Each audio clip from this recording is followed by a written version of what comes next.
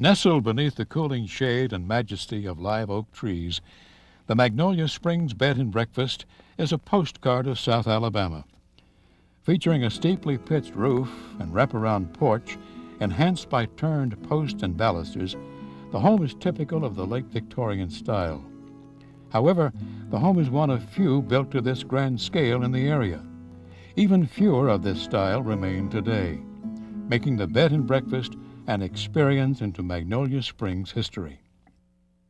In 1800, the Spanish granted the land to Joseph Collins, who operated turpentine stills in the area. During the Civil War, local stills were destroyed, and so was the economy. In 1897, Christopher McLennan purchased the land in hopes of attracting Northerners fleeing the winter's wrath. By 1898, the home was complete. It changed hands a couple of times until 1913 when the Hardings purchased the home. They began to run it as a hotel. They ran it as a hotel through the late 40s, and by the early 20s it was called the Sunnyside Hotel. Older members of Magnolia Springs still refer to the home as the Sunnyside Hotel. The home is typical of an early 20th century hotel, but the stories are anything but typical. Well, I've heard stories, and when you hear things that aren't written in actual history books, you're leery of talking about it. But I do believe that for a number of years after the 40s, when it was ran as a hotel, that it was used as a Sunday meeting place, kind of like the town hall. And also, as well, we've heard from an ex-sheriff of Baldwin County that during Prohibition, there were several raids because of gambling and drinking going on in the Great Hall. So, as I've said to myself, boy, over 100 years, if these walls could talk, we could get some stories out of them for sure. The Magnolia Springs Bed and Breakfast has also been referred to as the Governor's Mansion South. Legend has it that public officials used the home as a place to cut deals away from the influences of the capital city. When official business took place in Montgomery, the deals had already been sealed. After the 40s, when both the Hardings passed away, Mrs. Harding's sister, Mrs. Cowan, inherited the home. Her and Mr. Cowan basically did not run it as a hotel, but kept it a private residence, and it continued that until, or through several hands until 1980, when Rita and Don McNair, they purchased the home and really did serious renovation to the home at that time. Restoring the front porch, which had been gone at some point during the time. They did a lot of interior work as far as putting more beadboard in the back entryway. They extended the deck out, or the den out, about 8 feet. They added the stained glass that you've seen at that time, and they did a lot of work. They lived in it about 17 years. The McNairs had planned to turn the historic home into a bed and breakfast. But when their children moved away and their local antique business became more successful, the McNairs felt the home was too much for two people. The home went up for sale in 1993 and was on the market for 3 years. I'm from Gadsden, Alabama, and have been down here minimal 4 or 5 times a year since I was a child. And so I was pretty familiar with the area. Past couple of years I had been doing some research on the bed and breakfast industry, and knew I wanted to live in this part of the county. So I started driving around, and when I saw the home, that's all there was to it. After 3 months of renovation, the Magnolia Springs Bed and Breakfast opened on March 14, 1997, to a full house. I think the nicest part of this home would have to be the Great Hall. As Rita McNair told me when I was looking at the home, if you can't sit and be content in that room, you've got a problem. 14.5-foot ceilings grace the open den area. The walls and ceilings feature heart pine beaded boards, giving the room an established yet relaxing feel.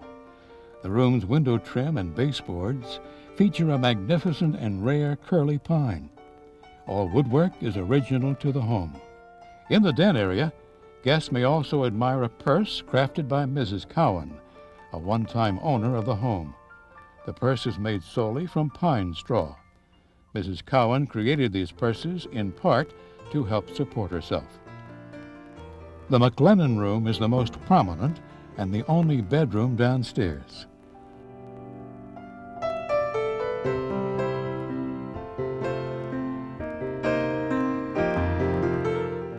The bedroom bath holds a beautiful antique clawfoot tub and an elephant trunk toilet that often attracts attention from most guests.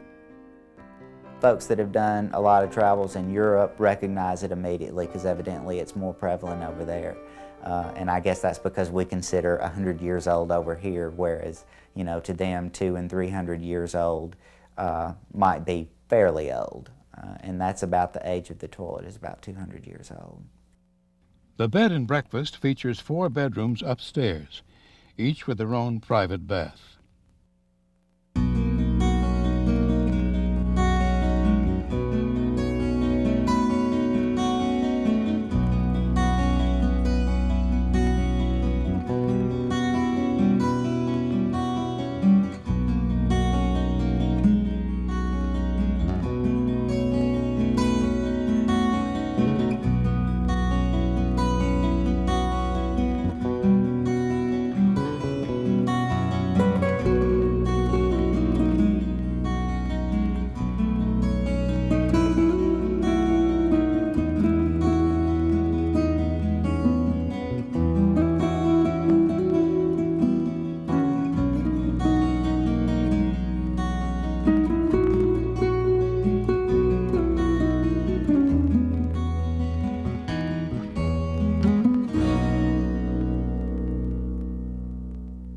My claim to fame on breakfast seems to be a breakfast pizza. I don't know why that's such a big hit. Basically, well, yeah, I do know why. It starts with a crescent roll crust with sausage, egg, and cheese. And of those items, what's not to like? You know, and then we throw a little hash brown in there too.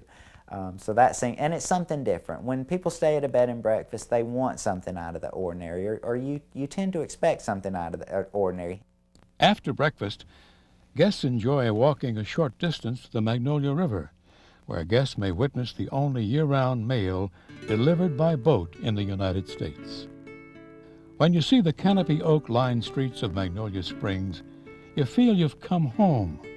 You feel as if they were waiting just for you and waiting to wrap their arms around you. I call Magnolia Springs a little enchanted land. I've told my family and friends that I moved to a place better than Mayberry. The neighbors here have such a good community aspect to themselves, and I think because in Magnolia Springs nobody is transferred to Magnolia Springs. You know, it's not a large mecca. People live here because they want to live here, and that makes for a very nice group of folks. We have some guests, when they'll take their morning walks, they'll come back and say, "David, you have the nicest neighbors," which tells me that my neighbors, that even they don't know these people, if they're walking down the street, they'll speak to them, and that's the kind of place we have here.